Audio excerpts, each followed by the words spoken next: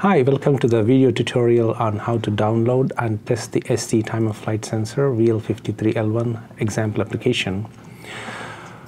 You can open the browser and go to st.com/VL53L1X, and you could scroll down the page and find the X Nucleo 53L1A1 link. And at the bottom of the page, click on the Get Software button. Accept the license and log into st.com. This will automatically start the download of the software package. Here I'm trying to show you how to find the STM32AC6 project files, extract the zip file, and traverse to the directory as shown in the link below.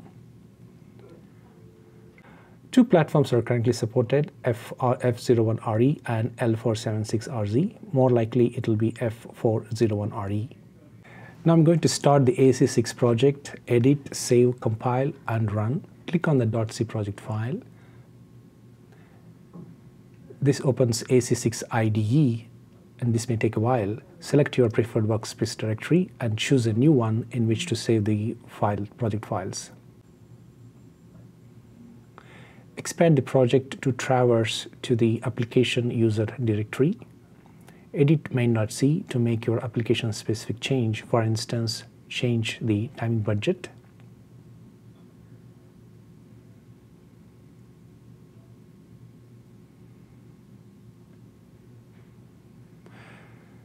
Then save the file by clicking on the floppy disk button.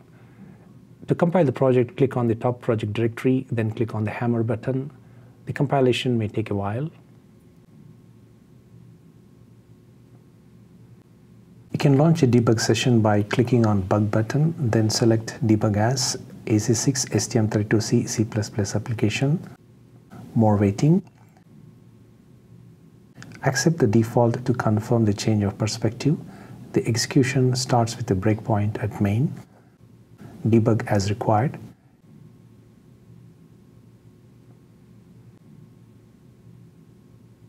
You can check the value of variables by hovering the mouse over variable. You can find the step over, resume buttons on the top.